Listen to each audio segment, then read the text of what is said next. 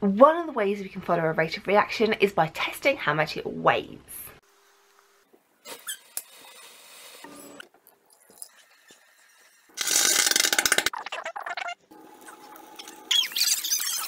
Ways that you can measure the rate of reaction. Here we're looking at an experiment where I'm adding in marble chips into hydrochloric acid, and if you notice, the weight on the scales is going down. So it started at 0. When I added in the marble chips, it went up to about 4 and then decreases very, very quickly. Now the examiners like asking this sort of question because it's not necessarily one that's very commonly done in class, because 2 decimal place balances are very expensive and there aren't necessarily lots of them lying around.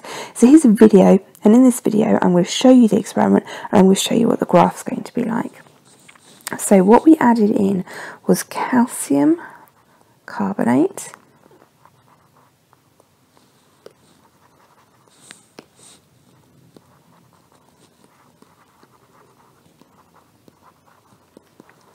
in the flask already was hydrochloric acid,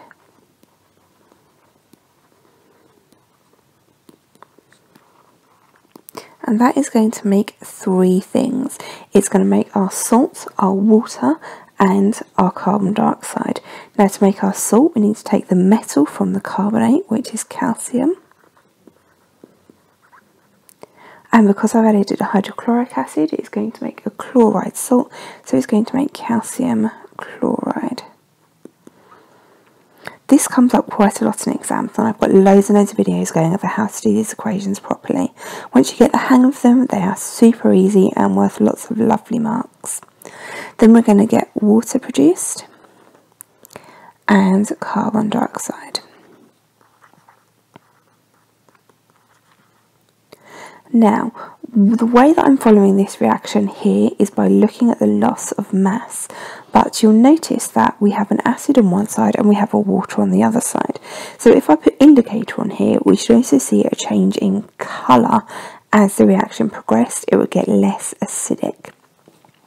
Now the reason you can see all the bubbling going on there is because of this carbon dioxide. When the reaction is progressing, the carbon dioxide is being produced, and that's what's coming out in the bubbles. Now that's also the reason the mass is going down.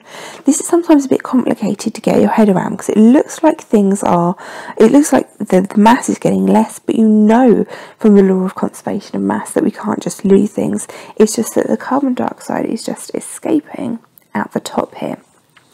Sometimes you might see this done with like a cotton wool bung in the top, but that's really just to stop things falling in. It won't stop the carbon dioxide being released. So the carbon dioxide just makes its way out of the top. And now if you were to draw a graph of this experiment, we would have time along the bottom in seconds, and then mass upside in grams, and this will go down initially very, very quickly, and then after a while it would start to level off. That when it starts to level off, that's because all of the reactants have been used up.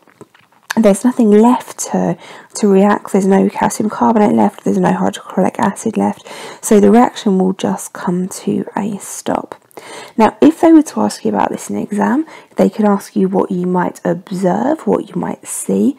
So you could see bubbles, or if indicators been put in there, then you might see a colour change. They might ask you about the resolution of the balance. That's how accurate the balance is.